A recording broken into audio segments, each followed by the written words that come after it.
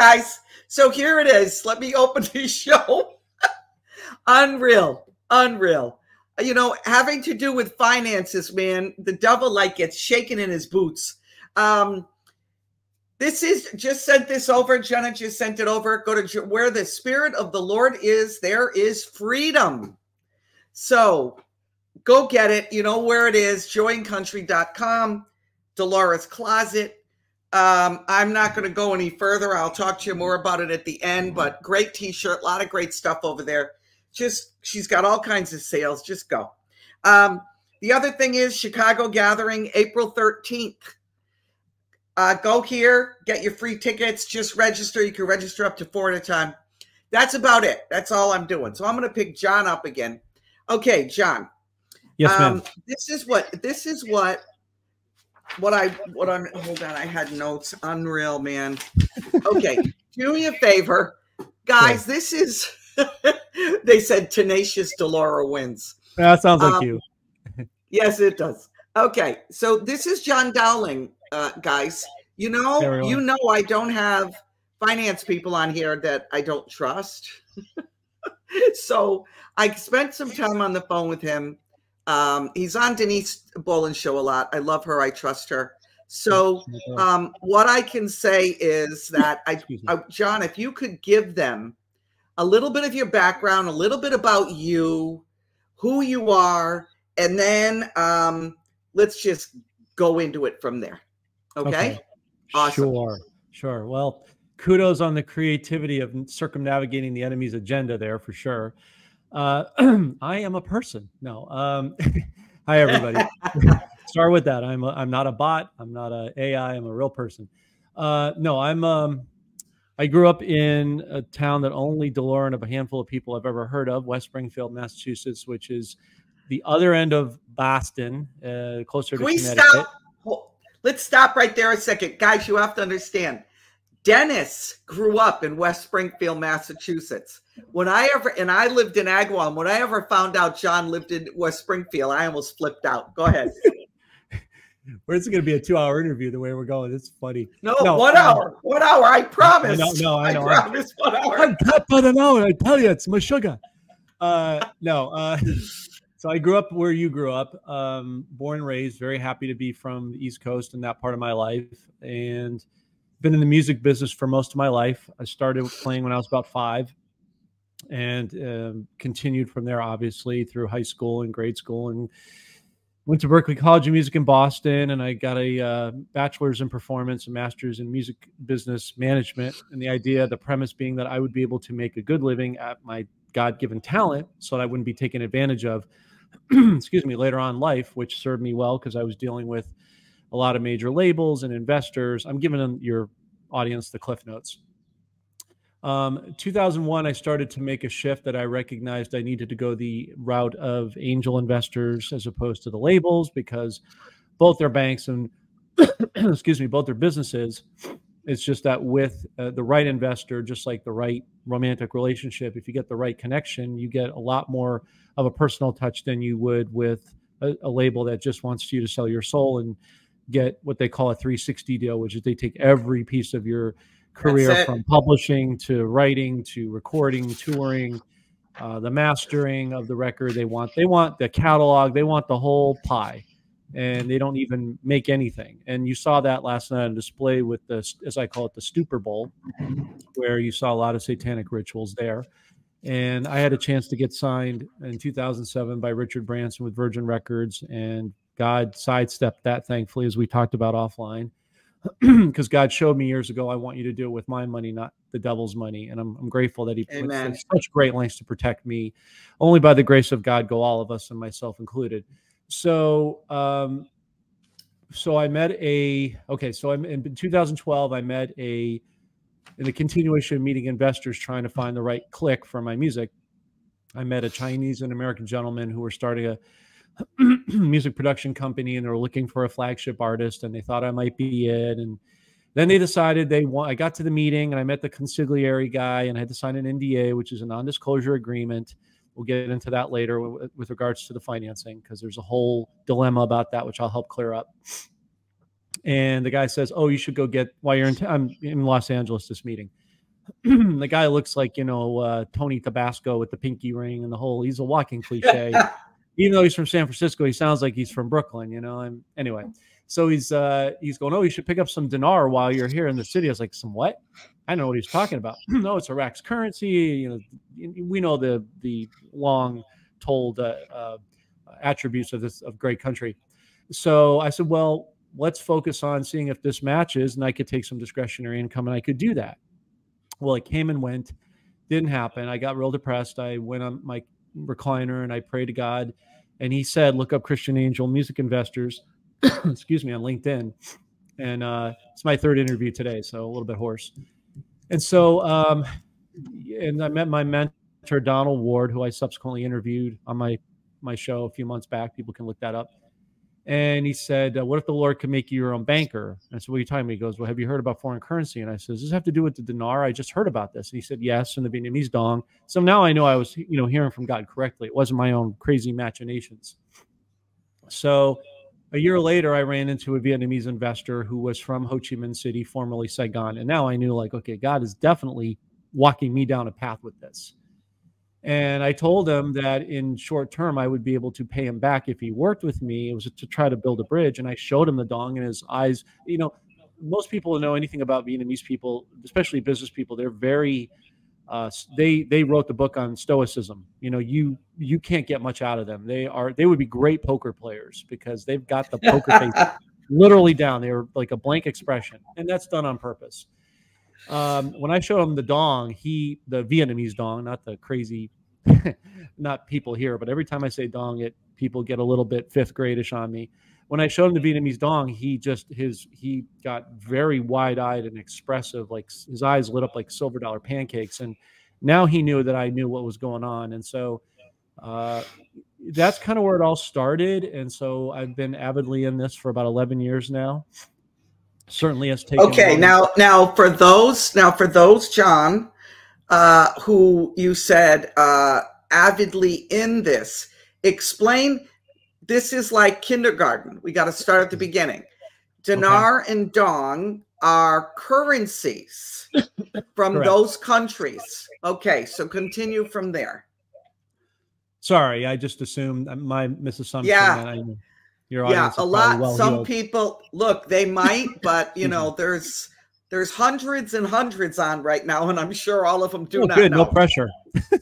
No pressure at all. No, that's fair. So there's, if you study the map, there's roughly 209 countries, including all the provinces like Trinidad and Tobago and Alaska and Puerto Rico, and on it goes. All the little sub-islands like the Cook Islands and Hawaii, right, of which there's 7, because I've been to Hawaii a few times. I've been blessed to be there. And when this is finally done, I get a vacation. I look forward to going back, especially Kauai and the south side of Poipu. It's quite lovely and a lot more quiet and off the beaten path. So there's all these currencies at play that are going to be part of what's called the global reset. There's the Great Reset that people know, which is what the enemy's plans are, which will not happen, which they will try, but it won't happen. God wins and we win by proxy. And then there's the global godly reset, which I'm part of, you're part of. And it comprises of all these countries' respective currencies and bonds, which we'll get into a little bit later. So the flagship one that will start it all is the Iraqi dinar. And then following up that subsequently will be the Vietnamese dong that we've touched on. And then there are other ones that will follow in a long line over a period of time. So in the kindergarten version, that's the cursory update. Okay.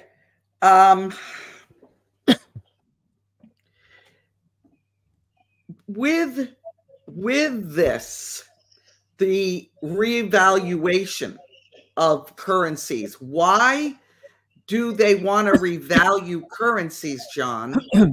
And why will it happen? Why must it happen? And at that point, what does that mean to the dollar and those that are controlling the United States financially?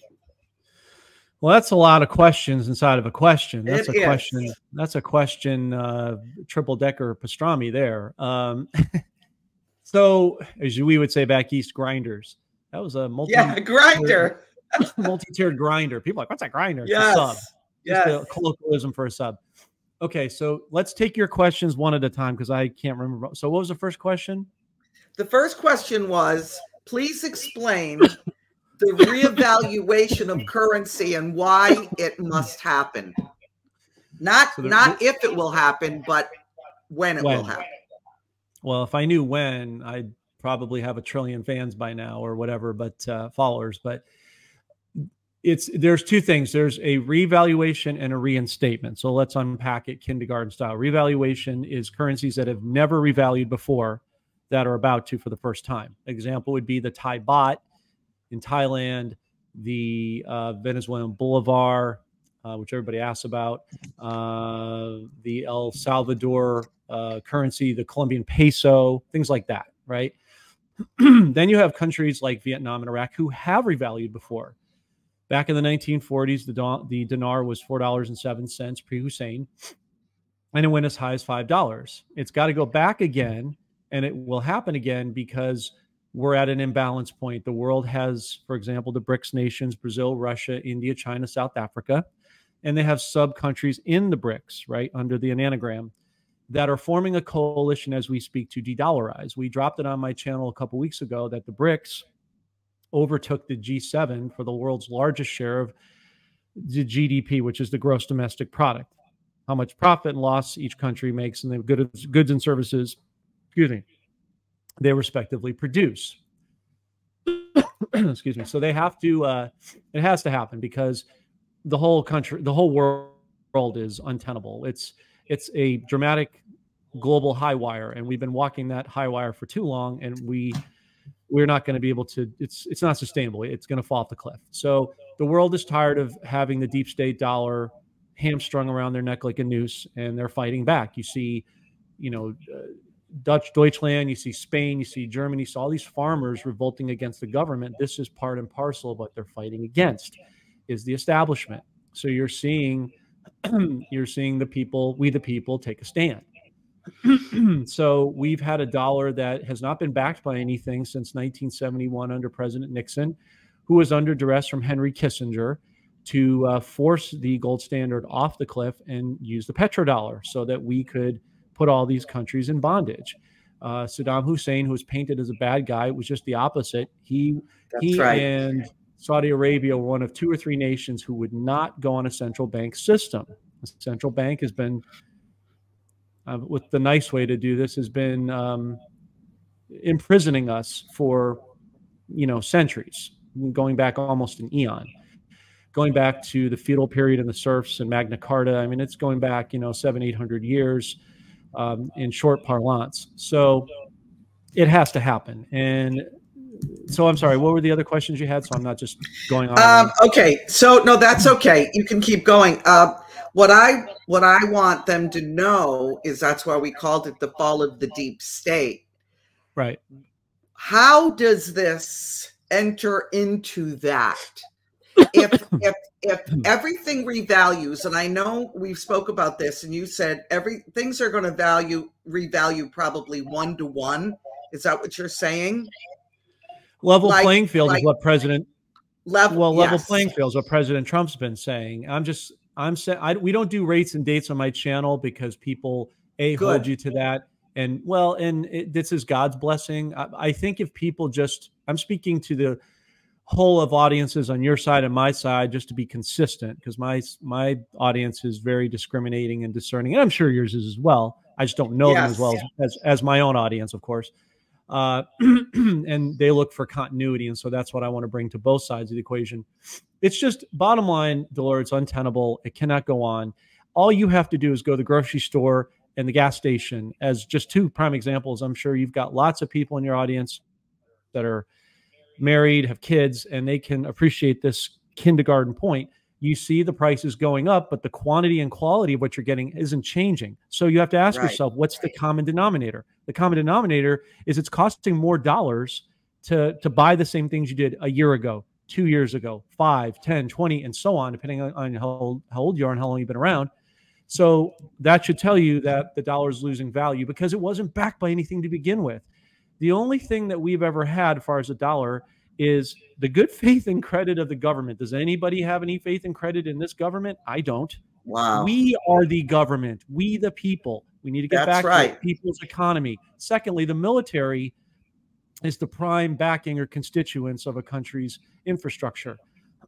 Ours is severely compromised on purpose, and we know why, so we don't have to get into that.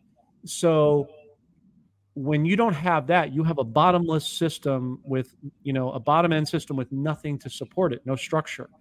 So gold and silver are the backstop. Haggai 2:8, the gold and silver are mine.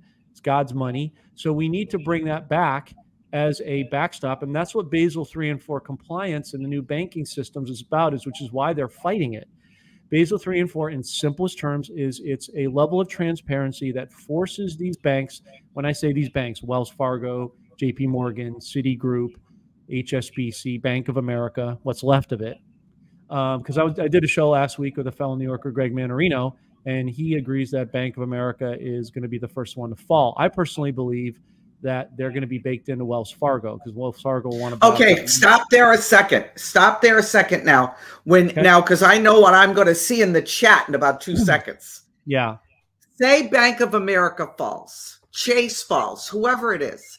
What does that mean for people with savings, with anything connected to that bank? What does that mean to them?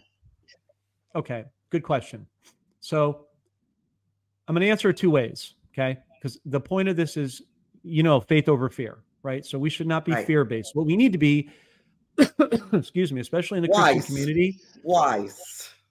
What we need to be is proactive, not reactive. Too many Christians I see in the church and in these chats, I'm not saying your audience, I'm just speaking in generality, so don't anybody attack me. Yes. Is we're seeing too much fear-based and reactionary responses instead of proactive. Just take a deep breath.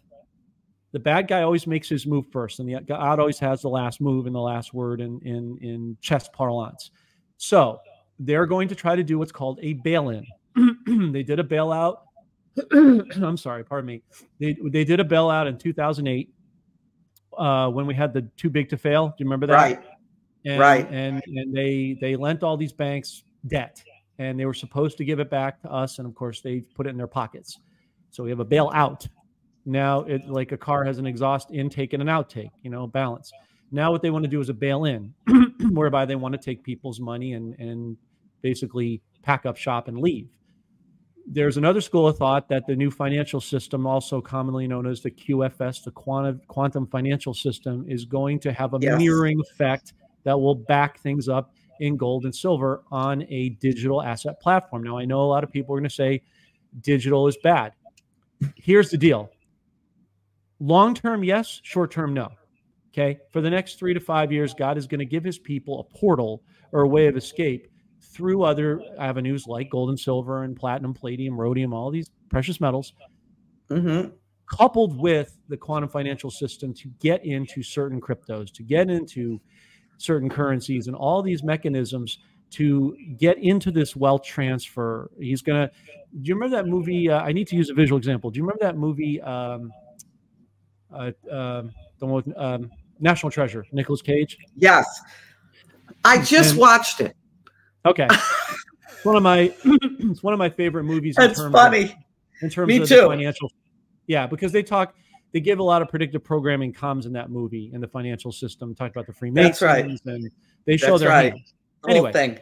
Yeah. There's a scene where, that he's trying to hold the gate open long enough and get everybody out, and then it closes. And there's a million movies like that scene. But I believe metaphorically, that's what God is going to do for his people in this season is keep the gate open long enough for God's people to take advantage of this wealth before it comes down. And we need to get out of major cities. We need to be in owning our own land, precious metals, canning your own food, heirloom seeds, weapons, if you like, which also the munitions or the ammunition has brass and silver in it, which goes back to metals. Excuse me. And then bartering. That's what my grandparents did, and we're very successful with that. And they used to tell me about it when I was a little kid back in the day. So it's a return to the center. So short term, the digital system, the new digital economic reality is a good thing. Long term, not so much. But again, the whole point, you and I talked about this offline, is to become your own central bank. How do you do that? Well, we just talked about it. The steps that I talked about just now are some of the key steps that you can take to be proactive, get out of the system. So I'm not a financial advisor. This is not constituted as financial advice. I'm just sharing valuable information that's been given to me. Please know that. Know that. Know that. Don't put your money into something and then get back to us and say it didn't work. Right. We're giving you what we understand, and Jon is doing the same thing. He's not a financial advisor. I'm just telling you what I have done. No, I appreciate it. I'm telling you what I have done per your question. I think if people diversify, just like anything else, any financial advisor, by the way, they work for the bank, they don't work for you. And you can tell because they're always trying to get you into bonds and mutual funds and what they call derivative debts, which is just debt, right? Things that are good for the bank, not necessarily good for we the people. The point is, any financial advisor would tell you to diversify anyway. So I'm not saying anything differently in that respect than they would. But this is what I have done: cryptos, currencies, bonds, metals, getting into land, getting a water source, growing my own food. I mean, I'm very blessed in the music business in the sense that once I get God's money that he's bequeathing to me for a time to build a legacy, you know, numbers like a good man leaves a legacy for his children, children's children, da, da, da, da, da. I'm following those orders to a T. The music industry has 7 streams of income. So what people should do, I also believe, once they get these resources from the Lord, is build streams of income through your talents, right? We go back to Matthew 25. Don't be that third guy that buried that one talent in the ground. It didn't work out too well for him. Use the talents that you have right now while you're in process of this transition. We were not put here to pay bills and die. I can guarantee you that. But as far as the banks go, that's that. And I would be looking to be in 3 to 5 banks minimum, particularly credit unions and small banks. Very simple questions. You can ask, meet with a manager, just say you want to do some field research. You want to know how much debt they have on the books. Are they part of Fed now? Are they pushing CBDCs? How long have they been in business? 25 years or more is usually a good benchmark, right? How many employees do they have? How long have those employees been at the bank? Is it locally owned? Is it owned by a corporation? Are they trying to do a merge? Simple things that you can do on your own. You don't have to be a genius to do it. Okay. We got a few people and I mentioned this to you. We were talking in text. Yeah. Someone said, what about those that don't have extra money to do this? I get that question all the time. There are so many will not be able to do and buy currency, buy silver, buy gold. Right. What do you do if we can't do that? Sure. I get that question on my channel all the time. I understand it. Please, nobody throw tomatoes. I hope they're not throwing tomatoes. I hope it's good feedback. No, they're not. I have the most amazing community, and they're very savvy and they're very mature. But this is a subject I have never brought anybody on. Well, that's why I didn't do kindergarten, because I figured they were savvy. So I didn't want to talk beneath their station. So, but that's fine. Yeah. Okay. So, excuse me. I'm sorry. Okay. There's 2 answers I have for that. Number one, let's go back to faith. Do you have faith of a mustard seed? Do you believe God can overcome your current circumstances? Do you honestly think where you are is where you're going to stay? So that is a mindset issue. They have not made the shift. I'm sorry, but that's the harsh reality. I'm not unsympathetic to where they are. I'm just saying you have to look at it the way God looks at it. Isaiah 54:11, his thoughts are not our thoughts. And it's not being discompassion. I'm just saying you have to start visualizing yourself in a different place than where you are, because you're not a slave. You've been freed. So you have to think with a freedom. So it's a mindset shift. Number 2, I would say to those people what I say to my people that ask that. Maybe you have talents that, let's say you have, you're in a neighborhood and your neighbor, you know, they're not super rich, but they're doing okay, you know, and you're close with them. Maybe you have talents that they need. What my grandmother did back in the 80s and 90s is my Uncle Hank was a masonist. So they traded services. He would do all her stonework. She had a lot of brick in the house, and she'd hem all of his clothes. She was a seamstress in the war. And so they would trade services. Maybe you can barter right now instead of waiting until it gets so bad and being proactive, like I just said, and barter with those services. Maybe your neighbor will give you an ounce of silver if you hem clothes, or you can do stitch work, or, you know, I don't know, maybe you're good at writing and they need writing help. I mean, just find a way to use your talents that don't cost anything, that come from the Lord, and start bartering with that for the position you're in. Here's the third response. There's going to be people like me, people like you, people like many other Christians in this community, when they come across this wealth, who will help said people. Because as our fellow prophet, Kim Clement, said, when we get this money with the dinar, what are we going to do, Delora? Feed the poor, the lonely, the needy. That's right. The hungry, that's right. the widows, I can't wait. Orphans. I can't wait. Let me tell you a quick story to add to as an addendum to your person's question. I was tasked a couple years ago with creating what I call, for lack of a better term, a tithing charity list, just in a group of people to help. When I noticed I was building the list, excuse me, it kept getting bigger and bigger. And as I was editing it one night and editing amounts and things like that, because God is so good to give us creative leeway with these things, right? He gives us the talents, and he says, so have fun, try things and counsel me, and let me counsel you, and I'll back and forth like a relationship, right? And I heard the Holy Spirit say to me one night when I was working on it, you're helping 4 widows, right? I was like, what? And she said, yeah. And I looked at the list. I'm like, what are you talking about? She goes, take a second look. So I started looking down, and I'm like, oh my goodness, you're right. Of course, always right. The Holy Spirit. And I didn't, because I don't think like that. I don't think, well, I don't have a quota. I got to have 10 widows and 15 orphans and 3 poor people. I don't think that way. I just, whoever's on my heart to help, I help. But that's the thing. When we are being obedient, and our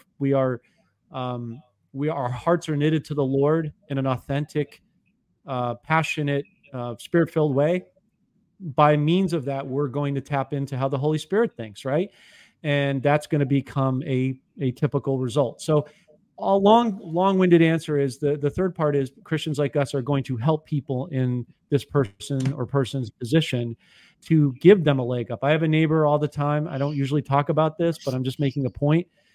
She has a hard time. She's kind of a shut-in. So I'll, quietly bring her little, towels and canned goods and get her mail and things like that. There's things we can do that don't cost anything right now. So yeah. Okay. Let me just jump in real quick here. Sure. I'm reading everyone in the chat. The chat's really going crazy here. They got all kinds of questions, but just so you guys know, I hate to use the cliche, we get by with a little help from our friends, but it's very true. I've already, because of, just so you understand, we live in a small neighborhood of homes. I've already, if the grid goes down or anything happens, we've already got a plan of action.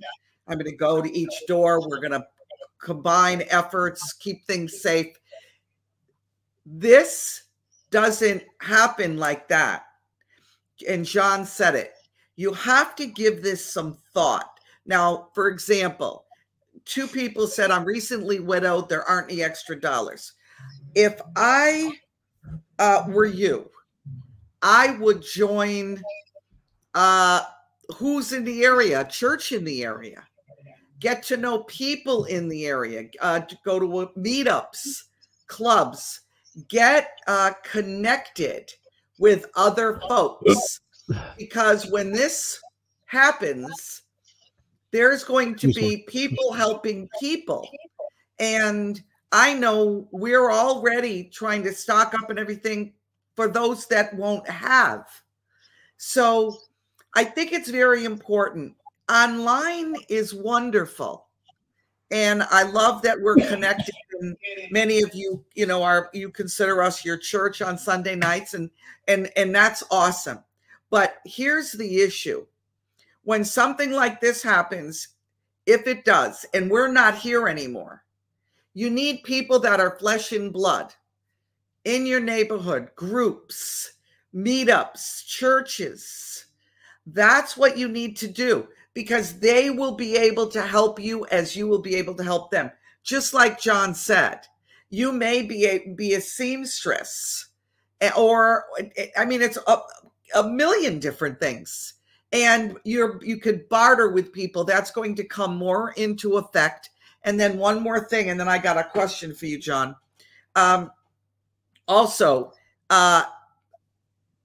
if you have a little bit of extra money, listen to what Jon's saying as far as dong or dinar, silver, anything.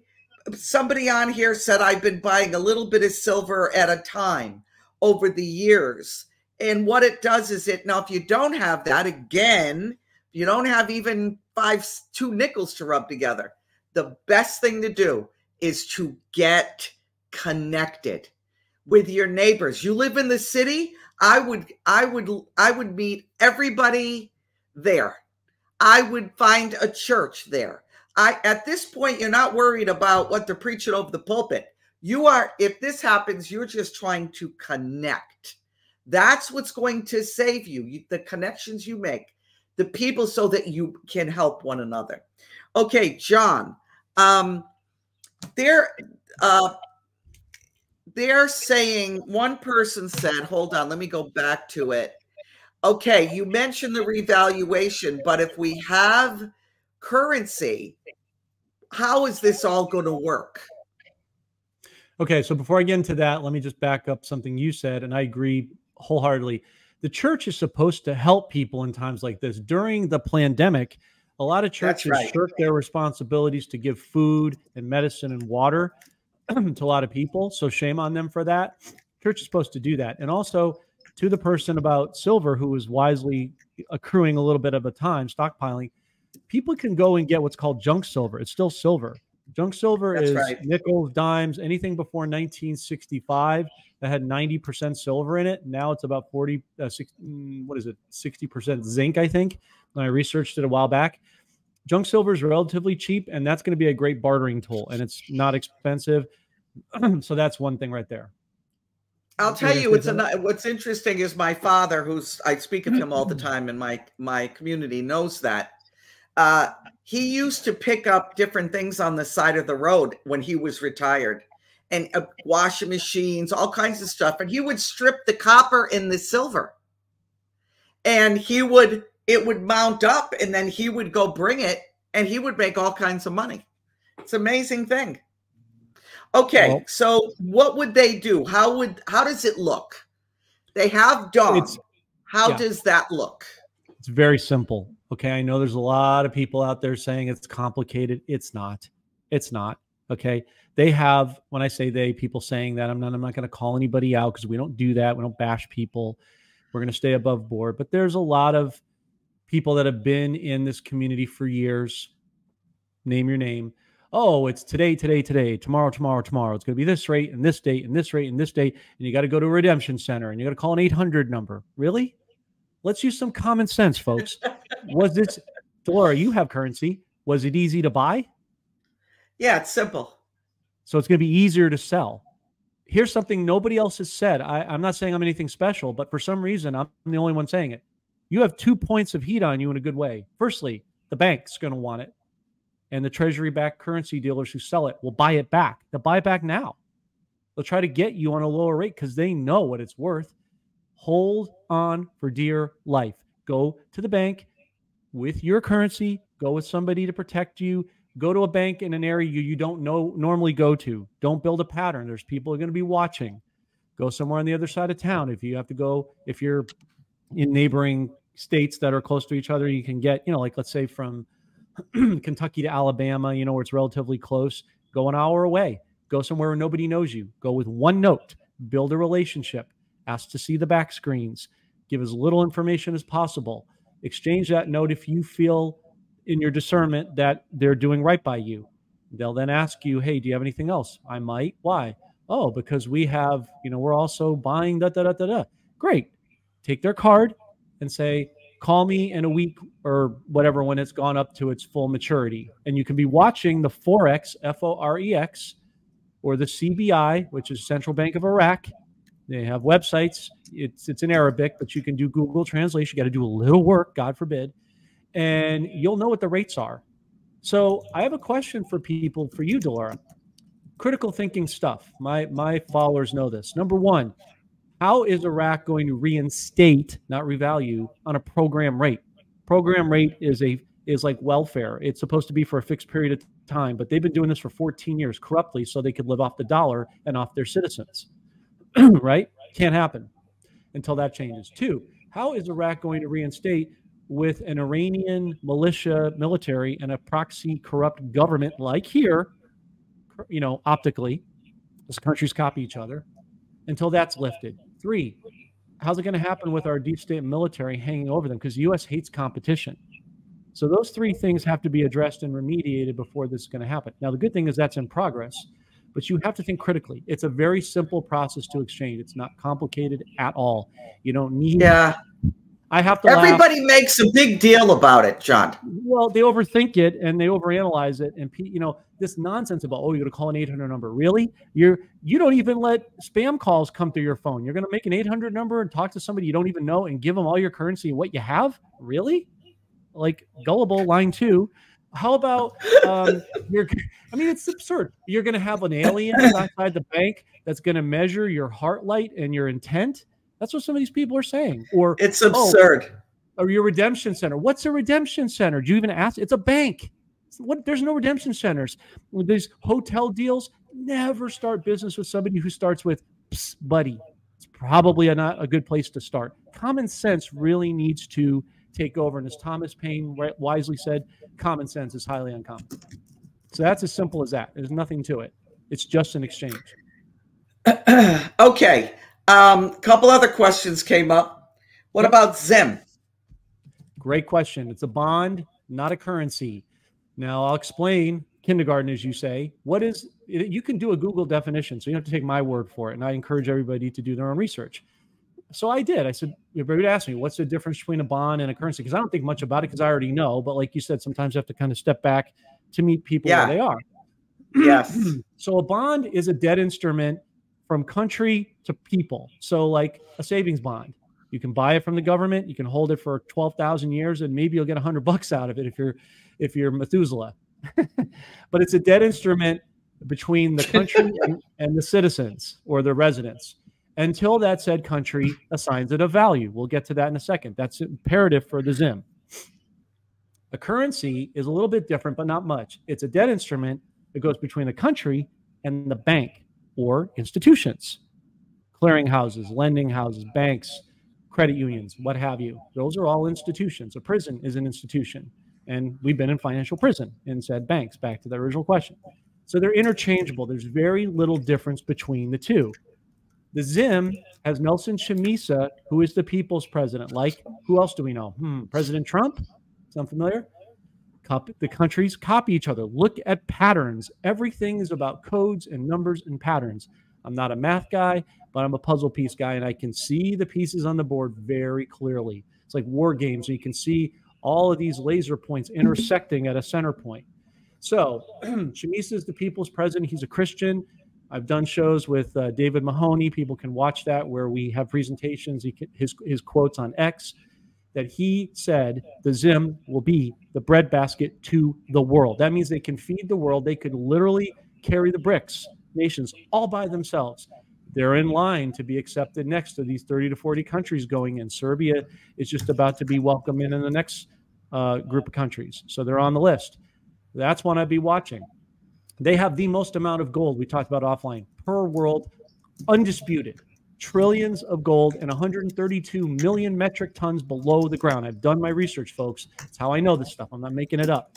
So they are the kingpin champions. They are the, Muhammad Ali of gold and rhodium and platinum. And we know about their diamonds and many, many other things. Lush agriculture for farming. And they're very attractive to do business with. Their problem has been the same as Vietnam, corruption. That's being remedied. They have elections on August 23rd. That can easily be preempted, as we've shared on our channel. So once Chamisa is appointed, he's going to take over and repatriate, meaning hydrate the bonds and the dollars in gold, digital gold. Obviously, you're not. Back to the bank. This kind of ties two things. You're not going to come out of the bank with, hundreds of millions or billions in paper money. It's digital, right?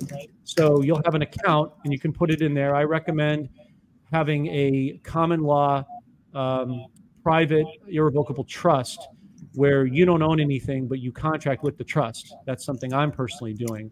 And it's been done for years and years and years by very savvy, wealthy people. In fact, Forbes interviewed years ago, it came off the top of my head. So let me just roll with this real quick, Delora, while you're Please doing go. while you're doing your Oh, stenography. yeah, I'm trying to answer questions. I know. I've been where you are. It's like a stenographer. And Forbes asked years ago the wealthiest families like the Van Furstenbergs and other people, how did they maintain their wealth into the 20th to the 21st century? 3 key things: real estate, precious metals, and fine arts, paintings, Picasso's, Monet's, things that are irreplaceable, one of a kinds. So as a professional musician, I'm going to be investing in high-end equipment anyway that appreciates and doesn't appreciate, that has a lot of these said assets. I also happen to love these instruments, so it's a plus. But these are physical, tangible things that you can touch and own. If you don't touch it, you don't own it. But yeah, the Zim is big time, along with the Vietnam. My number one currency preference is the Vietnamese dong, and my number one bond. Okay, that's what they wanted to know. So yep. Dong first, then what? Well, I get dinar and dong. I would be getting the Indonesian rupiah. I'd be getting the Thai baht, the Venezuelan bolivar. Obviously, we get endlessly hounded about that question. I mean, they're not all going to go at once anyway, because that would be insider trading, number one. Number two, and more importantly, while we're here, God knows his people are at a different financial puberty stage, for lack of a better term. Some people are in this from the beginning and know about the dinar and dong. Some people don't know anything about this stuff and are just coming on board for the first time. So some people are going to miss certain things. So he's going to open up portals between the currencies to help people get on board. And when Nick Veniaman asked me this question, which was kind of surprising that he put me up against the wall, he said, well, how much dinar would you tell people to get? And I said, I can't tell people. That's between them and God. Absolutely. They have to ask. That's he right. may tell you not to get anything. He might tell you to get a lot, but you're not going to know until you ask him, and spend time quietly listening and waiting is the key. Number one key. So, but dong, dinar, those other ones I mentioned, and as you go through the wealth transfer cycle, this is a deep pool. These are waves. It's not a tsunami. It's not a one-shot deal. This is going to go on for a few years, thankfully. So this is part of the harvest, right? So I know as you're watching the questions, hopefully I'm addressing some of the things people want to know. Go like checkers. Like when we were playing checkers, you one to the next, to the next, to the next, leapfrog your position. As you get in, you exchange the dinar, move up if God tells you, of course, to the dong, and then from the dong and so on and so forth. Along the way, though, be acquiring precious metals. I'm personally a fan of certain cryptocurrencies like XRP, XLM, XDC. My friend John G on our team always says X marks the spot, right? Because they're not now, but they're going to be backed by XRP gold, XLM silver, which is known as commonly stellar lumens, XDC, which is copper. We talked about this on a lot of my different shows with people. Copper is a great backstop to silver. Why? Manufacturing. Silver is in virtually everything that we do, we consume, and we live. This computer we're on, the watch you're wearing, the phone you have, the parts in your car, heavily. So solar panels here in California are big. Most of the houses in my neighborhood have anywhere from 20 to 200 solar panels in their house, depending on the size. Did you know that each solar panel comprises of 2 ounces of silver per panel? That's huge. That's potentially hundreds of ounces of silver, depending on how many you have. People don't even know it, right? And so comprises everything. So when silver runs out for manufacturing, they're going to be looking for a backstop. Right. They're going to be looking for copper, palladium, platinum, like they use in filling for people. They take so just be thinking common sense strategy in this. Yeah, don't be overwhelmed. If I can, let me. I don't have the knowledge of this that John has. So let me bring it down to base, okay? Silver is in everything, just like he said. If you have any extra money, you want to put it in silver, perhaps that's a possibility. There's places all over online, you Google, you can buy dong. That's from Vietnam. That's the currency. Dinar. Zim. I mean, he mentioned all kinds of currencies that will all reevaluate and will be worth more. So and this is not true, but if one dong is worth $1 right now, when it revalues, that dong could be worth $3. So every dollar you have would be $3. If you have 1,000 dong, you now have $3,000, not 1,000. Okay, I hope that explains things to everyone. I know this is different. This is really different for I know all of you guys. Now, I got, because we're getting here, I got to ask you a couple more things. Sure. I get this all the time. Now, I'm going to give you two and you decide which way you want to go. What happens to money in banks if they go out, in mortgages? About 10 people ask that. And is NESARA real?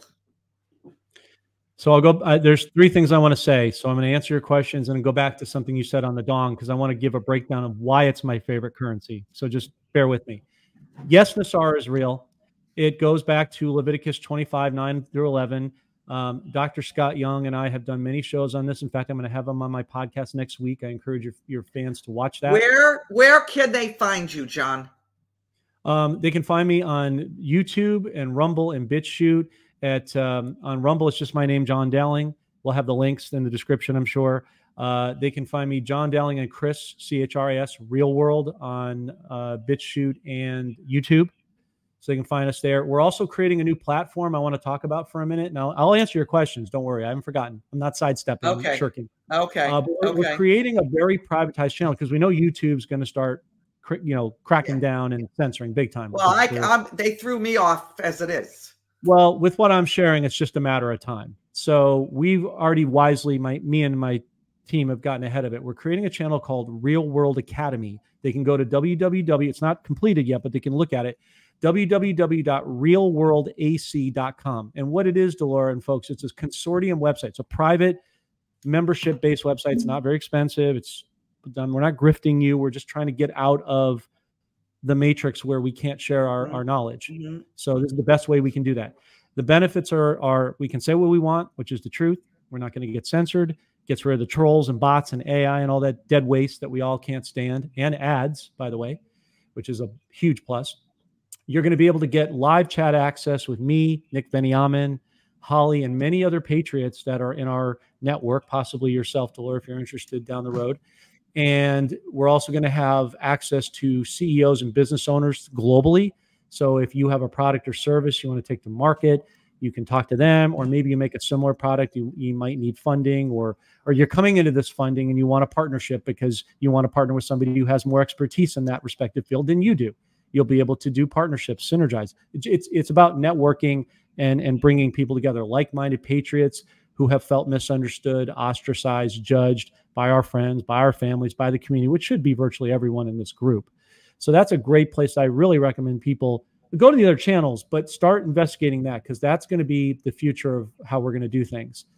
Now, as far as NESARA being real, yes. I've had 40 to 50 people over the last several years send me emails, texts, showing me pictures of their credit card, their cars, their student loans, all that kind of stuff being forgiven.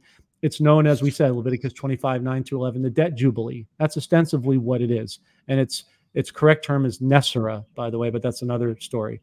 Back to what was the banking question you had before that? What happens with people who have savings and mortgages? They're asking if the bank goes under, what happens now? Of course, I know FDIC, is that going to even hold? No. I mean, that's a government thing. They couldn't even insure a sandwich right now. That's what I'm saying. That's what Basel 3 and 4 compliance is about, folks, is holding the banks accountable for once, that they have to have the gold and silver they say they do. They can't just say it. They have to verify it. And if they can't, they're gone. So only the strong survive. If in the event a bank is going down, how are they going to collect on a debt if they're out of business? Do you know any businesses, mom and pop, that go out of business and still try to collect on previous customers? No. So it's the same axiom. It's the same principle. But again, I would be diversifying banks. I'm personally in Wells Fargo. They're not a saint. I know that, but they're the flagship for the reset. And they've done all kinds of mistakes and malfeasance and theft. That's established. And nobody's arguing that. but they are the flagship bank. I've talked to wealth managers personally and private bankers to open up my trust, and I've asked them if, offline, if they're going to be involved, and they said yes. There's a bank. You should be looking for a branch that is specifically a wealth management center. You'll denote that a lot of branches are going away right now because they're getting rid of the extra branches they don't need for convenience and scaling it down to the ones that have the most foot traffic, whereby they can use them as a wealth management center. You ask yourself, why would these banks spend, hundreds of thousands, possibly depending on, where you are in New York City, millions of dollars to remodel these branches? They're not doing it because they like opulence. They can barely keep their jobs. They're doing it for this opportunity because they make what's called a basis point, a 1% basis point for every transaction, which roughly equates to $100,000. So you go in one time, it's that. If you go in 10 times, it's, that per transaction. But that is a pittance because there's no taxes on it, because there wasn't any taxes when we bought it. What you paid was an exchange. I don't want to hear people arguing. You paid an exchange fee. That's the cost of doing business, folks. A broker charges you when you buy stocks. They get a brokerage fee. A realtor for a house charge you a realty fee. Their commission. That's how they make money. It's the same thing. These dealers are not in business to be UNICEF. They have to make a profit.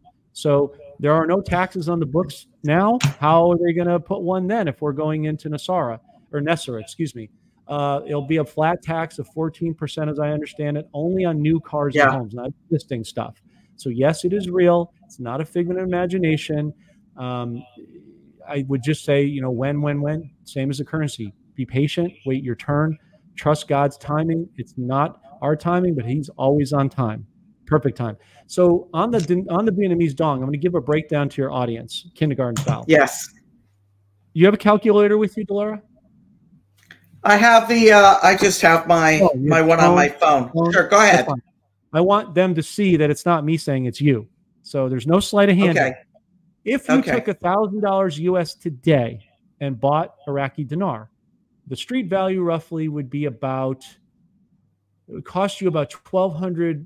Well, depending where you got it. And I'm just saying conservatively between $970 to $1,200, depending on the dealer, depending on the rate that day, for $1 million dinar.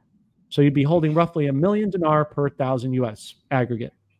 If you bought Vietnamese dong, you go on the Forex, it's roughly 23,612 the last time I checked dong per dollar. It's stupid cheap right now. The difference between the dinar and the dong is the dinar has a financial problem. The Vietnamese dong does not. They have a corruption problem. That's what the China-Taiwan conflict is for Xi on the Republic side, not the CCP, to go in and free them up enough, not 100%, but enough to extrapolate them out of communism to free up in silver, Litecoin, which is a crypto, and many, many other resources. They have Brent crude in their oceans that our government and China has fought over for years. Does anybody remember 2020 during the scamdemic when we were down, President Trump and Mike Pompeo, it doesn't matter if you like him or not, I'm just stating facts, invested almost $1 trillion in the Indo-Asia Pacific Initiative into Vietnam. Why would they do that? Common sense should tell you, we're telling you why. So if you buy if you buy 1,000 US worth of Vietnamese dong today at present rate, again, depending on the dealer, you're looking at somewhere between 15 to 20 million dong. If they go, as an argument, 1-to-1, you're getting $1 million US for that dinar and 15 to 20 million US for dong. You heard right. For the dong. Now, we don't talk dates and rates, but here is a clue.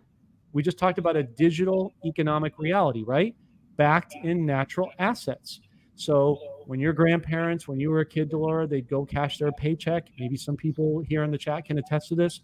And they had the option of getting physical gold and silver as part of their paycheck, right?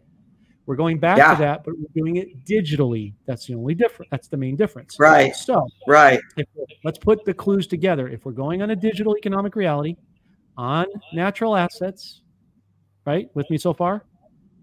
That's going to spike the value, especially if it's been suppressed. This is like a slingshot. We've been holding it back like this.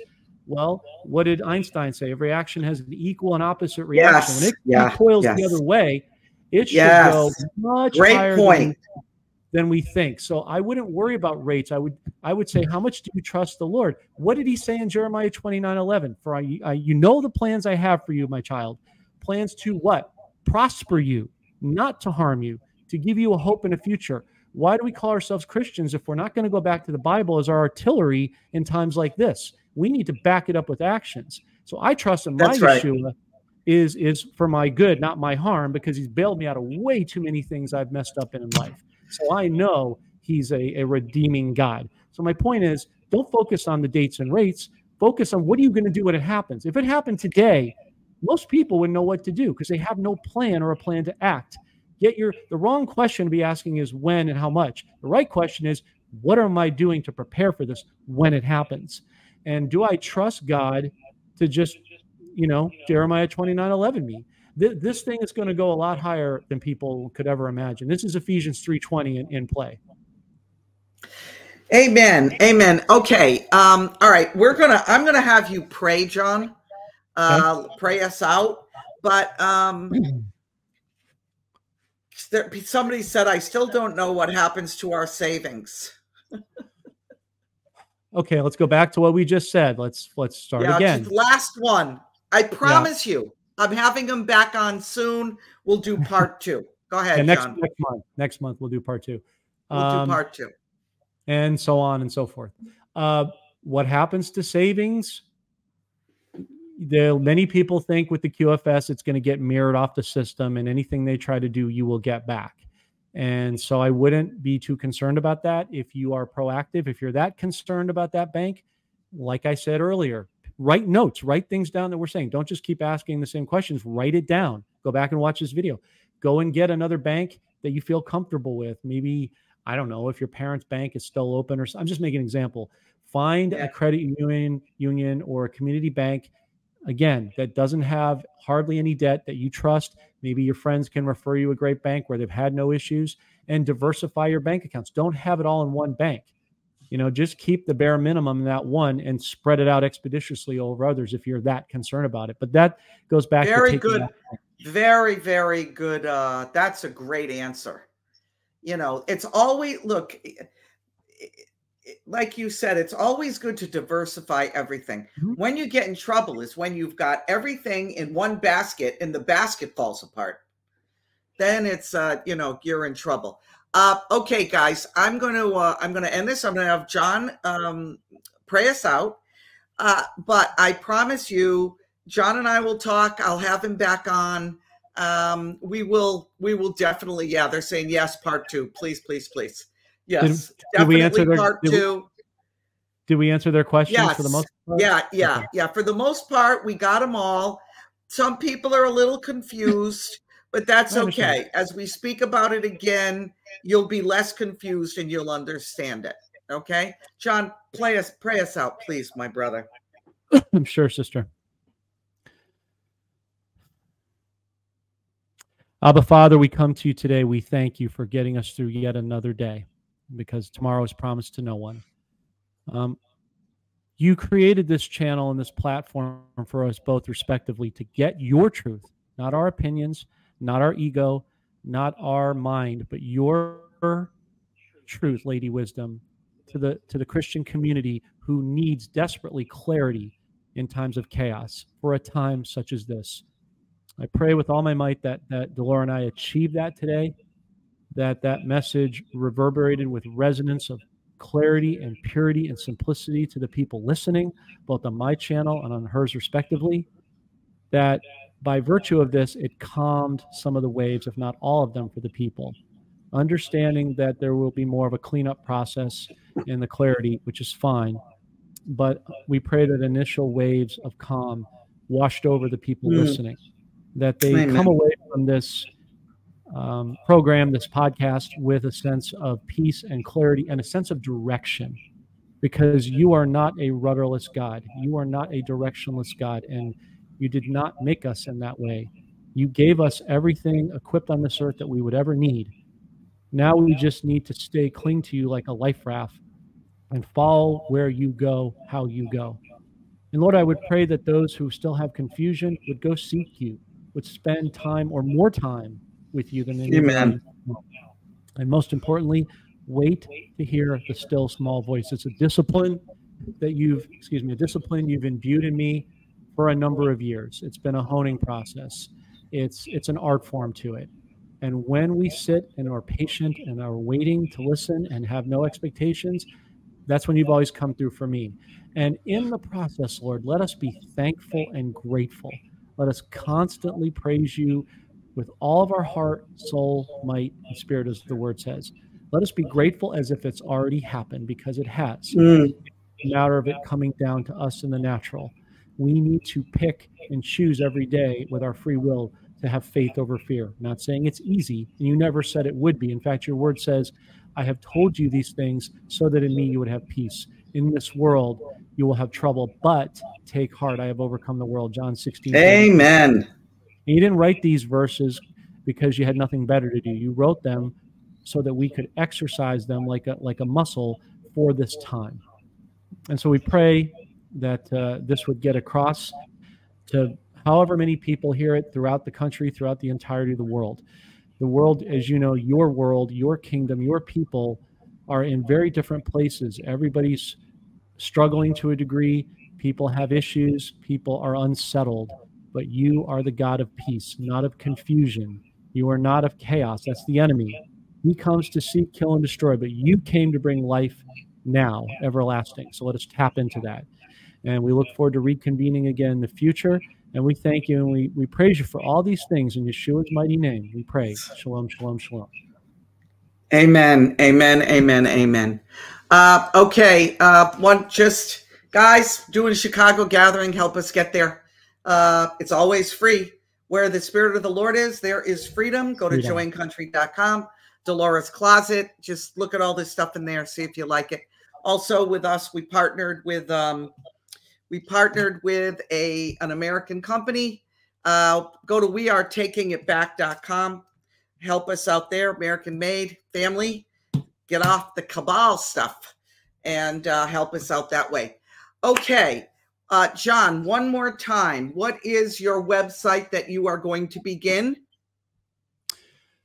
It's www.realworldac, like air conditioning, realworldac.com. You can find me on Rumble under my name. And then, of course, YouTube, Jon Dowling and Chris Real World, and BitChute as well. Wonderful. Awesome. This has been amazing, Jon. Thank you for your time. I know you're very wanted right now. You've got all kinds of shows everywhere. I appreciate you squeezing us in, and hopefully in a few weeks we can do it again.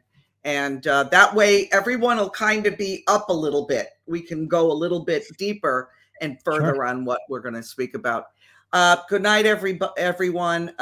You know, Monday is not a day for me normally to do this, but Jon and I mean, we kept trying to find a day and it was crazy. So, you know, maybe next time maybe we'll try to do a Wednesday, and I know there'll be even more people on. Love you all. Thank you again, my friend, for coming on.